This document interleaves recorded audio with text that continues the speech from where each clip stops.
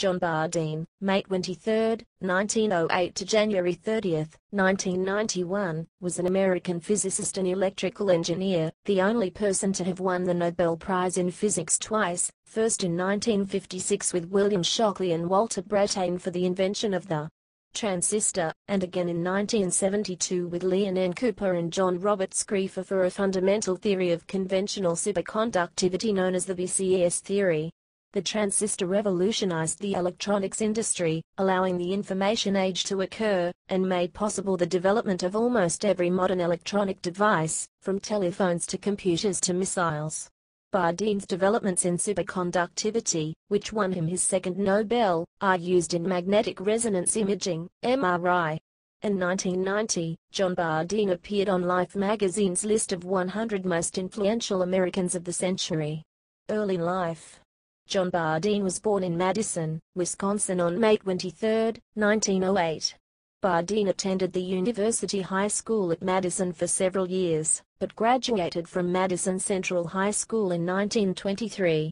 He graduated from high school at age 15, even though he could have graduated several years earlier.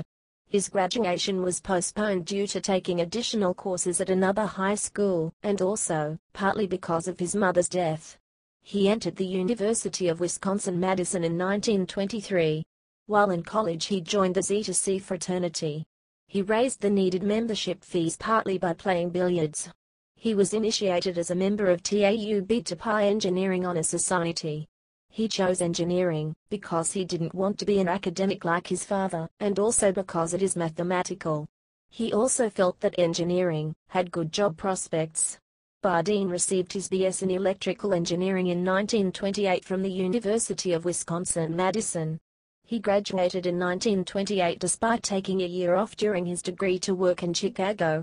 He had taken all the graduate courses in physics and mathematics that had interested him, and, in fact, graduated in 5 years, one more than usual. This allowed him time to also complete a master's thesis, supervised by Leo J. Peters. He received his MS in electrical engineering in 1929 from Wisconsin. Bardeen stayed on for some time at Wisconsin furthering his studies, but he eventually went to work for Gulf Research Laboratories, the research arm of the Gulf Oil Company, based in Pittsburgh. From 1930 to 1933, Bardeen worked there on the development of methods for the interpretation of magnetic and gravitational surveys. He worked as a geophysicist. After the work failed to keep his interest, he applied and was accepted to the graduate program in mathematics at Princeton University. Bardeen studied both mathematics and physics as a graduate student, ending up writing his thesis on a problem in solid-state physics, under physicist Eugene Wigner. Before completing his thesis, he was offered a position as junior fellow of the Society of Fellows at Harvard University in 1935. He spent the next 3 years there, from 1935 to 1938, working with Nobel laureate physicist John Hasbrouck Van Vleck and 2B laureate Percy Williams Bridgman on problems in cohesion and electrical conduction in metals, and also did some work on level density of nuclei. He received his PhD in mathematical physics from Princeton in 1936. Academic career. Bell Labs. In October 1945, John Bardeen began work at Bell Labs. Bardeen was a member of a solid-state physics group, led by William Shockley and chemist Stanley Morgan. Other personnel working in the group were Walter Brattain, physicist Gerald Pearson, chemist Robert Gibney, electronics expert Hilbert Moore and several technicians. He moved his family to Summit, New Jersey. The assignment of the group was to seek a solid-state alternative to fragile glass vacuum tube amplifiers. Their first attempts were based on Shockley's ideas about using an external electrical field on a semiconductor to affect its conductivity. These experiments mysteriously failed every time in all sorts of configurations and materials. The group was at a standstill until Bardeen suggested a theory that invoked surface states that prevented the field from penetrating the semiconductor. The group changed its focus to study these surface states, and they met almost daily to discuss the work. The rapport of the group was excellent, and ideas were freely exchanged.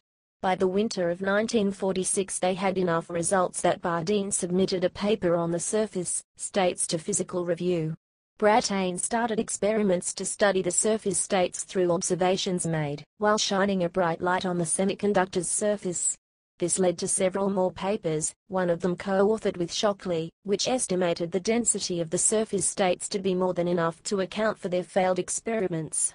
The pace of the work picked up significantly when they started to surround point contacts between the semiconductor and the conducting wires with electrolytes. Moore built a circuit that allowed them to vary the frequency of the input signal easily, and suggested that they use glycol-borate, glue, a viscous chemical that didn't evaporate. Finally, they began to get some evidence of power amplification when Pearson, acting on a suggestion by Shockley, put a voltage on a droplet of glue placed across a p-n junction. The invention of the transistor. A stylized replica of the first transistor invented at Bell Labs on December 23, 1947. Transistor and history of the transistor. On December 23, 1947, Bardeen and Bardeen, working without Shockley, succeeded in creating a point contact transistor that achieved amplification. By the next month, Bell Labs patent attorneys started to work on the patent applications. Bell Labs attorneys soon discovered that Shockley's field effect principle had been anticipated and patented in 1930 by Julius Lilienfeld, who filed his MESFET-like patent in Canada on October 22, 1925. Shockley took the lion's share of the credit in public for the invention of transistor, which led to a deterioration of Bardeen's relationship with Shockley. Bell Labs management, however, consistently presented all three inventors as a team. Shockley eventually infuriated and alienated Bardeen and Bardeen, and he essentially blocked the two from working on the junction transistor. Bardeen began pursuing a theory for superconductivity, and left Bell Labs in 1951. Bardeen refused to work with Shockley further, and was assigned to another group. Neither Bardeen nor Bardeen had much to do with the development of the transistor beyond the first year after its invention. The transistor, a combination of transfer and resistor, was 1/50 as large as the vacuum tubes it replaced in televisions and radios, and allowed electrical devices to become more compact. University of Illinois at Urbana-Champaign.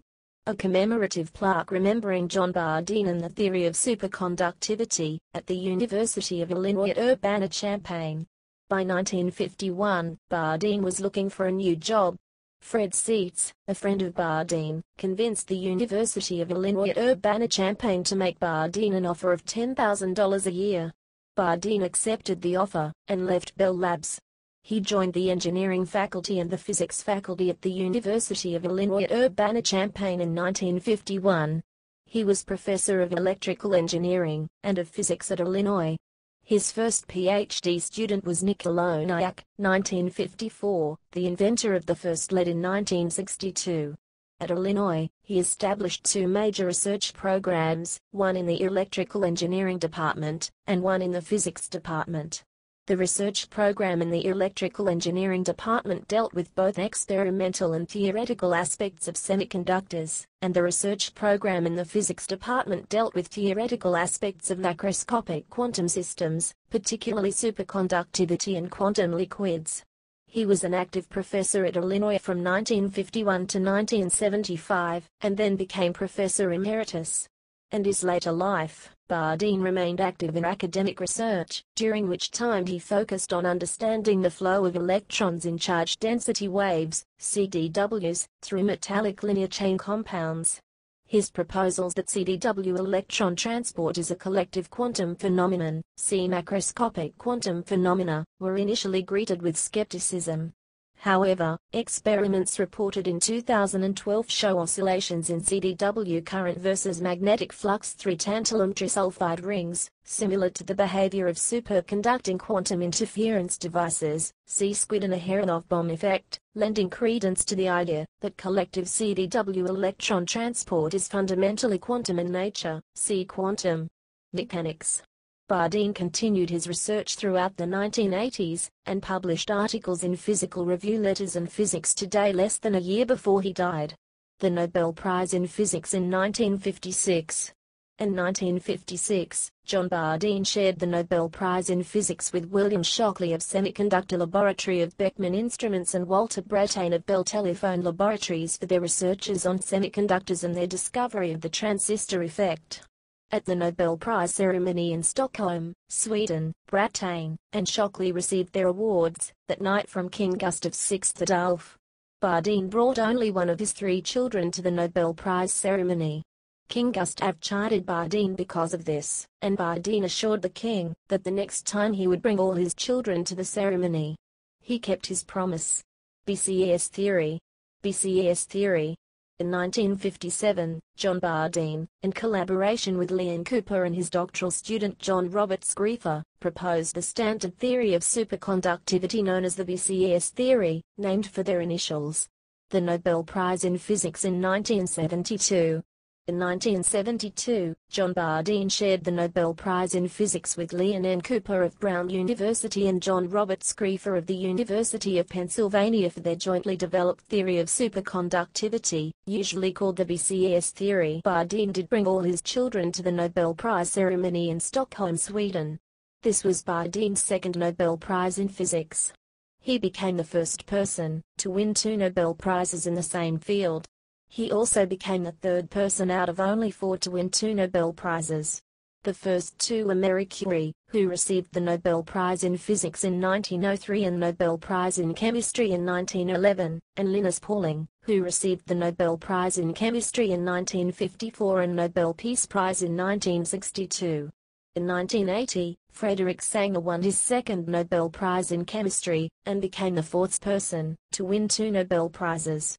Bardeen gave much of his Nobel Prize money to fund the Fritz London Memorial Lectures at Duke University.